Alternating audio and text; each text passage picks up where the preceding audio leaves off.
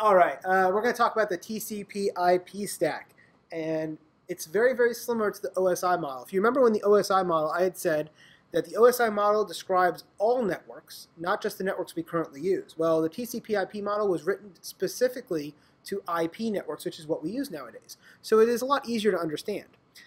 It's also known as the TCP/IP stack or the DoD model, and the reason why is the DoD came up with it, so Department of Defense. It is an alternate to the OSI model, and it's much more relevant to the way our networks are designed today because most of our networks are TCP/IP based now, and this model directly talks about how that works. The nice thing about it, there's only 4 layers, as you can see on the screen, right? 4 layers is a lot easier to remember than 7 layers. The bad thing for you is you have to memorize 7 layers plus 4 layers, right? Because you got to know both. So how does this map out? Well, if you take the bottom 2 layers, the data link and the physical, and scrunch them together, they become the network interface layer. If you keep the network layer, it becomes the internet layer. If you take transport, it's easy, it's still transport. And you take the top 3 layers, the application, presentation, and session, squish them together, they become application.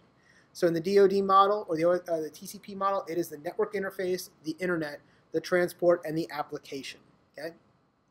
So what that really looks like for us is network interface is going to be your physical and electrical characteristics of the network.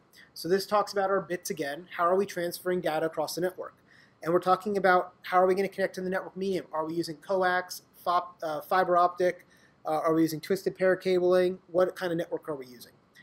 Things like Ethernet, token ring, FDDI, right, the fiber distribution network, or RS-232, which is the old serial cable connections. Those are all ways that we can talk about a network interface. The other thing we deal with network interface is that old layer 2 data link stuff from OSI model. So so switching is handled here as well. So MAC addresses and switching is all handled at the network interface layer. So it's layer 1 and layer 2. We're taking the physical and the beginning logical and smashing them together. The second layer of the DoD model, of the TCP/IP model, is internet layer. And this is what we call the network layer in OSI. So here we're dealing with routers and IP again. So we're taking our IP datagrams, which has our source and destination IPs, and we're forwarding those datagrams between different networks, just like we did before with routers. And so we're routing our IP datagrams across networks, and this connectivity occurs external to our local area networks. This is where we get into our wide area networks as well. Things in this layer are going to be IP, ICMP, ARP, and reverse ARP, because again, we're dealing with that IP protocol layer.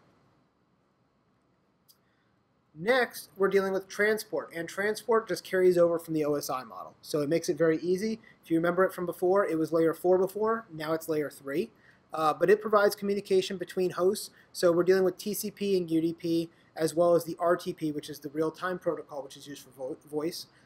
These are all used, they're doing your service and status of connection for transport. So all that windowing and buffering and flow control and acknowledgement and connection flow and connection lists, that's all still happening in transport. Nothing has changed. And then the final layer, we take the top 3 layers of the OSI model, which was our application, our presentation, and our session, and we slap them all together and call it application. In this layer, we're dealing with how the programs interface with the transport layer services and how the user is going to interact with it as well.